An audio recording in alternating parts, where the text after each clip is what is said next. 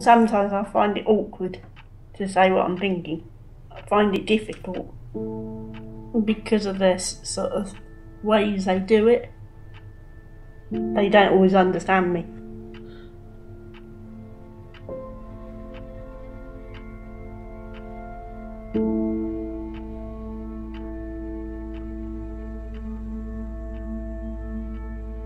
Last year, when I was thinking about my annual health check, I've noticed that my annual health check was a bit delayed.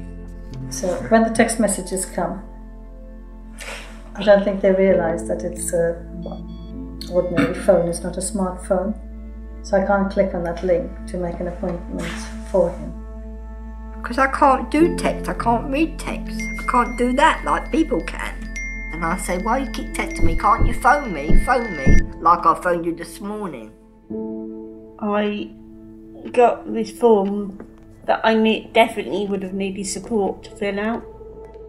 Part of the questionnaire, you had to answer like 5 to 6 questions before you moved on to the next one. It was laid out harder to understand. They put it all in medical words. I don't understand what they're saying.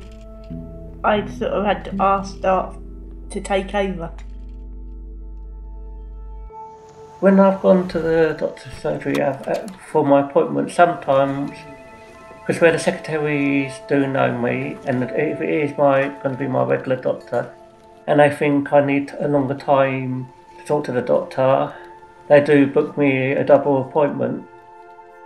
I was at the doctor's waiting for my appointment, and then I have to wait for 2 hours for my doctor's appointment. I was in the waiting area for so long, and if you put me somewhere where I can't sit still for a long time, I get really fidgety. When I go to my doctor's surgery, I do feel nice and comfortable because it's a friendly environment. But then if it's to a different doctor's surgery I haven't been to, I do feel out of my own comfort zone. Some doctors don't always know that I've got slight learning difficulties, and that's why I need support with me to explain what they've got to do. But also the hospital passport I carry, they don't ever look at it. Once I was given the wrong prescription, and that's why I had to go to hospital. So during lockdown, when we had the annual review over the phone, his mental health was affected very badly. She took her time, listened to him, listened to me. And she said she was going to refer him to a social prescriber. And she even said, I'm going to follow up on both of you because she could see it was affecting my mental health as well. At my surgery, the lift goes too quick for me to be able to get in there on my own. For me, it's quite difficult to get in the right angle with my chair. I did notice they've changed the bed that I can get on it now, because I remember last time I couldn't get on the bed without support, and I was worried I was going to fall off it.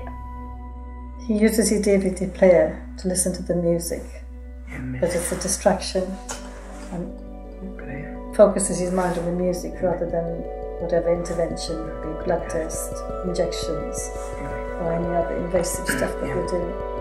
It keeps him calm.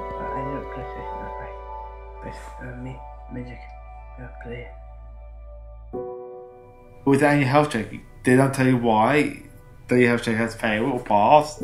They should email me about my result, which they don't. When I see my own doctor, she does have the time and she does talk nicely, politely, and in terms I understand what they're talking about. Sometimes it makes me feel angry, and that, you know, it's just the way I am. I get angry, and I always say to my doctor, I'm going to put my head in the window. I do that. I say I'm going to put my head through the window, and people say don't do that, but that's how I feel, because when you're on your own, you don't know what to do sometimes. I'm alright if someone explains to me what they've got to do first. They have to explain the reasons and what they've got to do step by step. It's not just GPs, it's doctors generally. When you're in hospital or anywhere else, they need to put that in practice.